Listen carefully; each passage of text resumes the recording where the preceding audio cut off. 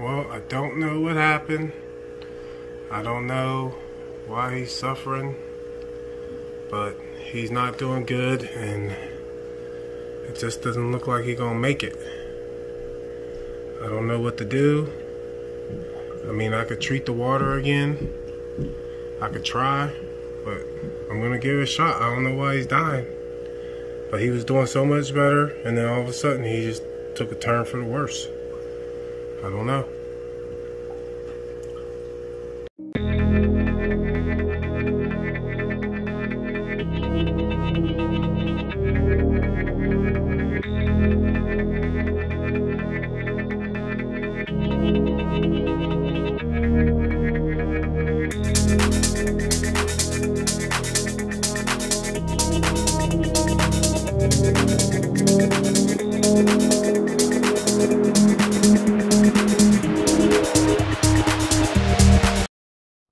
Mike loves life aquatics. What? Bro, what are you talking about, man? Mike Loves Life Aquatics here, and I'm coming up with a video telling you about my favorite fish. I have had this fish for over a week and a half, probably less than that, and he spent a lot of time in the quarantine tank, which is right here, with everyone in this tank. They were all in quarantine before I got this tank up and running. Dad, And to put... plate?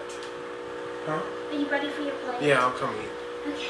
And as I was saying, this is called a Flagtail Prochilodus. And you can tell by the distinct orange and black lines on the fish's tail, and just the beautiful assortment of colors. And just look at how the fish's character is. It's just very interactive. He's close to 5 inches right now, very close. I got him or her from Worldwide Fish and Pets. I will put the link in the description to them because they actually got him here safe. Funny thing about him is he got here in one night, overnight shipping, and his bag was terribly dirty. If you've seen my last video, you would know exactly what I'm talking about. But a little bit of facts about the Flagtail Prochilodus.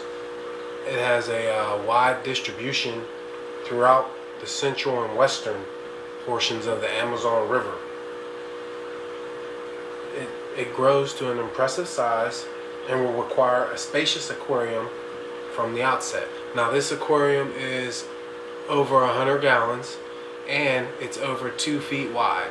So he's gonna have to reach at least 12 inches before there could be any kind of discomfort, because like I said, it's 2 feet wide, so he can turn around. But I have seen video footage of this fish over up to 18 inches long, and they're supposedly, which I gotta agree from right now, one of the most friendliest fish to deal with all kind of predators, because I have Oscars in here and Jack Dempsey, so, and African cichlids are in here as well, and they are all aggressive fish. But this fish is you could just tell he is the main character of the tank. He carries a lot of the pizzazz, the flair, the glitz, the glam. Okay? The Flagtail Prochilodus can be a little bit sensitive, so they recommend small partial water changes on a regular basis. And it says also to provide them with either river rocks, a sandy substrate, and tangles and driftwood, which, as you can see, I kind of have a little bit of that. I have part of it, you know. And that's why this fish is actually very comfortable.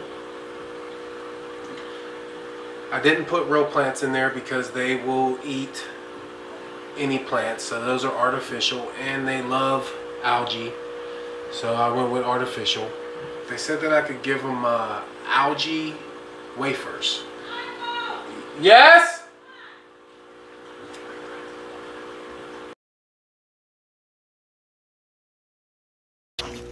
Well, so I used API General Cure. I'm giving it a shot, but it may be too far gone. We're gonna look, we'll see. Let that pump through his vein, pump through his gills, see what happens. I can't really do much else. I hope he makes it.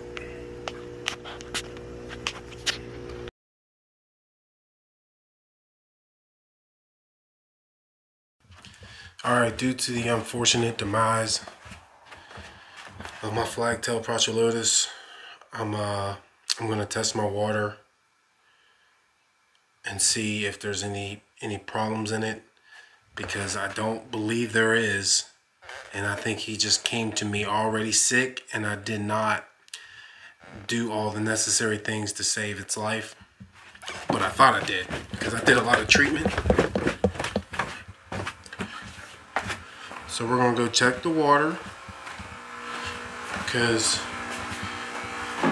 when there's death, there's always new life.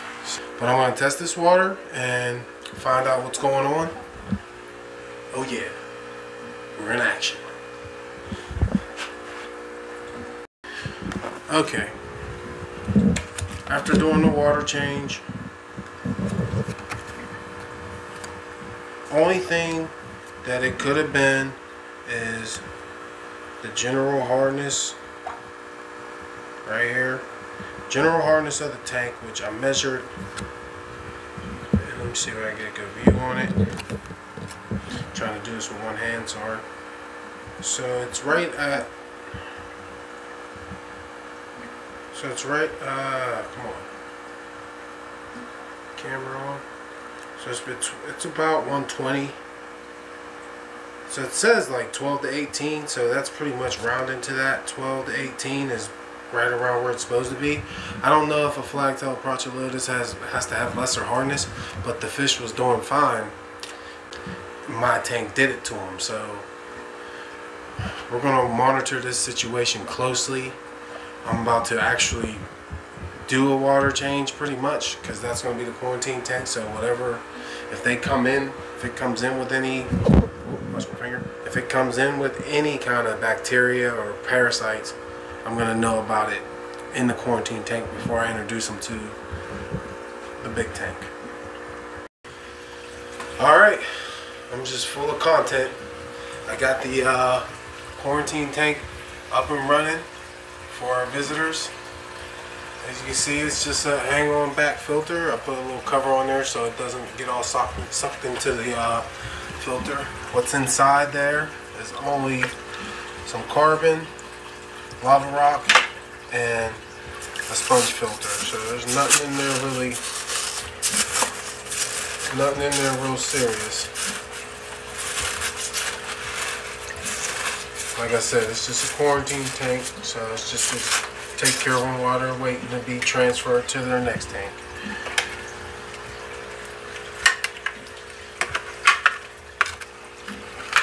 Perfect. Easy. I took some water out of this tank so that it fits the same,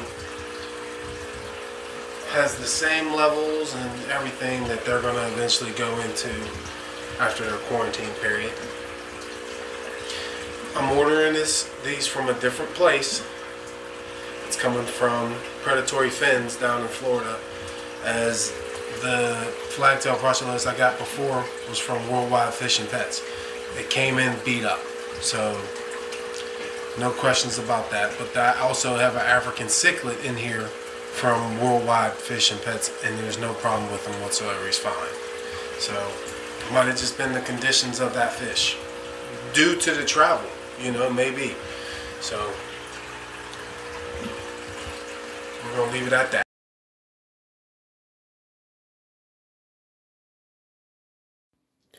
Okay, during this portion of the video, I'm going to leave the actual audio out because I had just woke up, and tell you the truth, I was a little irritated.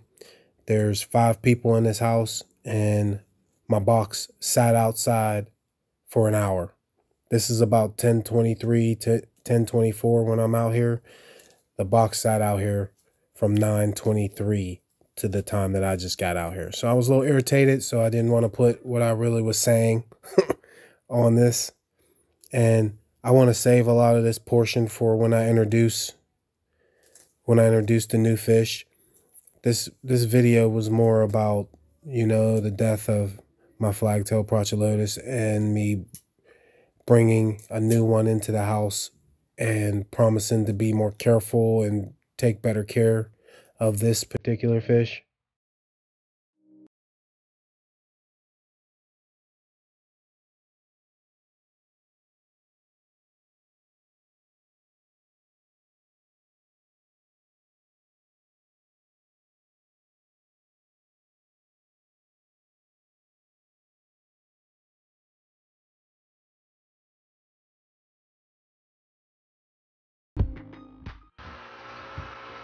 Alright guys, it's been a few hours since we introduced these guys to the quarantine tank.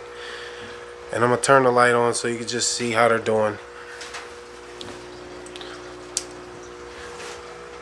Light probably spooked them. But this is just to document the process. And you can see it looks fine. They look fine. They're looking around, they're swimming. Everything's good. A description of all the fish I get will be in a video. And there's obviously going to be more fish in this tank I don't want you to see because it's going to be in another video. So this wraps it up. Sorry for the glass having all the streaks on it, but I'm determined to keep this fish alive. This has been marked my favorite fish ever since I saw it on YouTube. I've done research on it and just I adore this fish very much. So I can't deal with having another one die on my watch. So like I said, this came from Predatory Fins, and it came in a lot better condition than the other one. Just like I said, I showed you in the other videos. You could see earlier in this video the difference on arrival. So thanks for watching. I appreciate you spending your time with me. And this is Mike Loves Life Aquatics. And I'm signing off. If you ain't reaching for the stars, while you reaching, I'm out. Okay guys, tonight was the night. We were going to do the drawing for everyone that put their name on here. We put Scotty on here